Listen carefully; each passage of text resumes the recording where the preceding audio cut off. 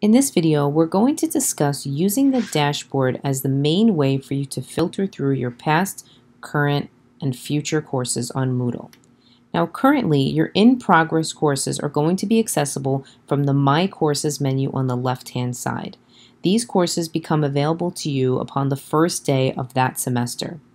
But if you want to filter your courses further and choose between different semesters, the easiest way for you to do that would be to access them in the dashboard.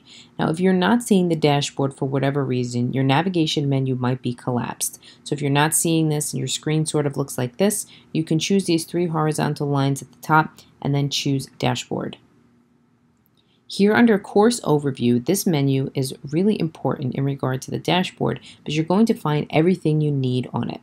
So right now I have mine set to all, which means everything that I am currently enrolled in, past, present, and future, are on this list, and I can view them all here, except those that I have chosen to remove from view, which we'll talk about in a few minutes.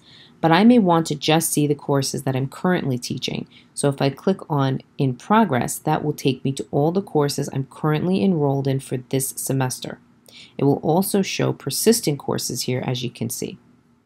If you want to see courses from the previous semesters, you can click Past, and this will show your courses from the past semester.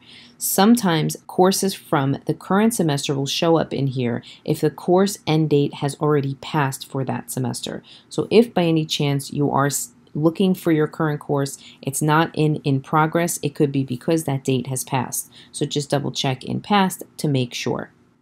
To see upcoming courses, you can choose Future, and if those courses have been made available on Moodle, you'll be able to access them from here as well.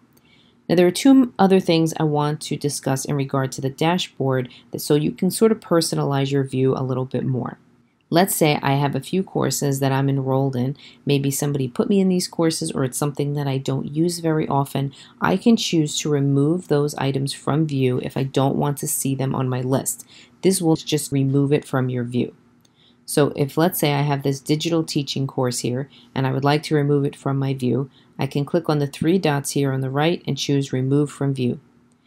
Now on my menu here, I have the option to filter by Removed from View.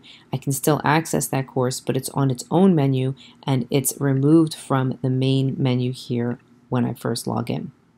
Similarly, I can also choose to star important courses if I access them all the time, sort of like a favorites menu. So let's say I have this knowledge-based course that I would like to favorite. I can choose the three dots here, star this course, and now if I filter by starred, I can view that course here. And that sort of filters my favorites, and I can easily access what I'm looking for. You can really easily remove the starred or the removed from view filter by just going to the same menu and choosing unstar this course. And if I'm in removed from view, I can choose the three dots and choose restore to view. And that will take it from this menu and bring it back here. The dashboard is a really easy way for you to filter the courses that you're looking for and allows you to stay organized when you're dealing with a lot of courses at once.